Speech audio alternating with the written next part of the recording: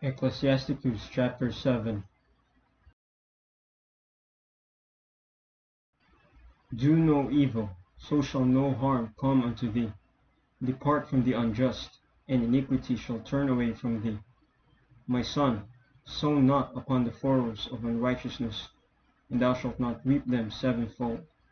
Seek not of the Lord preeminence, neither of the king the seat of honor. Justify not thyself before the Lord, and boast not of thy wisdom before the king. Seek not to be judged, being not able to take away iniquity, lest at any time thou fear the person of the mighty, and stumbling block in the way of thy uprightness. Offend not against the multitude of a city, and then thou shalt not cast thyself down among the people. Bind not one sin upon another, for in one thou shalt not be unpunished. Say not, God will look upon the multitude of my oblations, and when I offer to the Most High God, he will accept it.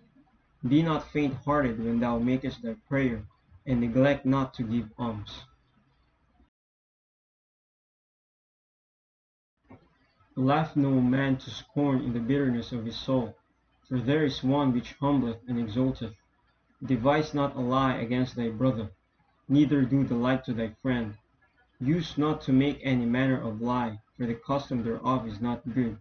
Use not many words in a multitude of elders, and make not much babbling when thou prayest. Hate not laborious work, neither husbandry, which the Most High hath ordained.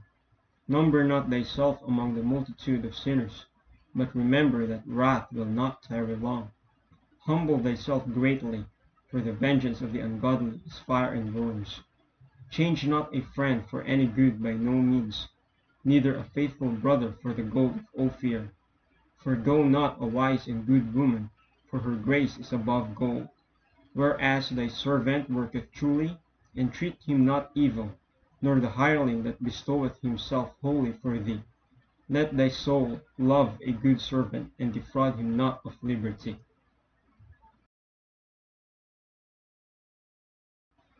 Hast thou cattle? Have an eye to them, and if they be for thy profit, keep them with thee.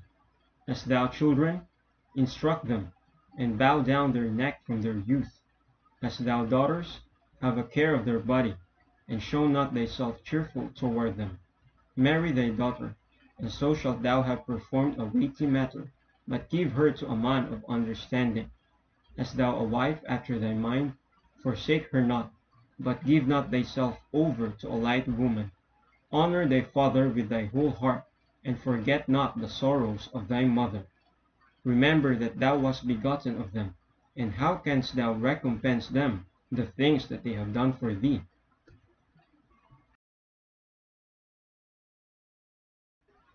Fear the Lord with all thy soul, and reverence his priests. Love him that made thee with all thy strength, and forsake not his ministers. Fear the Lord, and honor the priest, and give him his portion, as it is commanded thee, the firstfruits, and the trespass offering, and the gift of the shoulders, and the sacrifice of sanctification, and the firstfruits of the holy things. And stretch thine hand unto the poor, that thy blessing may be perfected. A gift hath grace in the sight of every man living, and for the dead detain it not. Fail not to be with them that weep, and mourn with them that mourn. Be not slow to visit the sick, for that shall make thee to be beloved. Whatsoever thou takest in hand, remember the end, and thou shalt never do amiss.